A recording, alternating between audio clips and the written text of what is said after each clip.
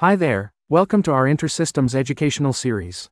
Today, we're diving into a practical guide on how to work with task schedules programmatically using InterSystems IRIS. We'll look at creating, editing, and deleting a user-defined task. Whether you're a seasoned developer or new to our technologies, this tutorial will provide valuable insights for managing task schedules efficiently. To begin, let's understand the basics. Task schedules in InterSystems IRIS allow you to automate repetitive tasks, which can be incredibly useful for maintenance jobs, data backups, or any routine processes. First, let's create a task. To do it, create a new Mac file into the appropriate namespace.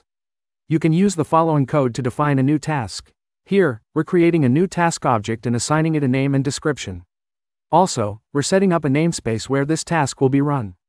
It's crucial to define your tasks clearly to manage them effectively. Next, we'll set the task schedule.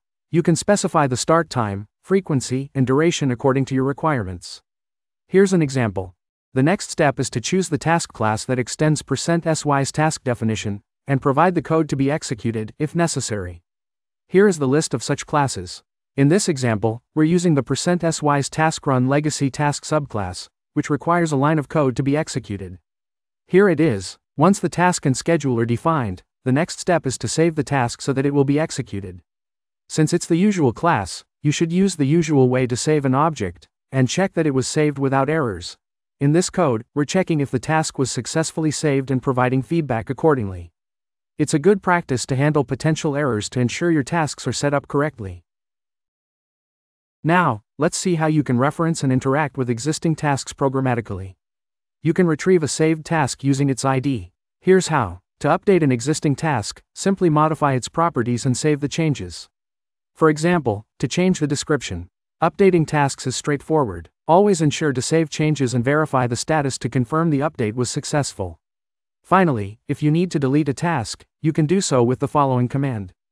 Deleting tasks is irreversible, so make sure you really want to remove a task before executing this command.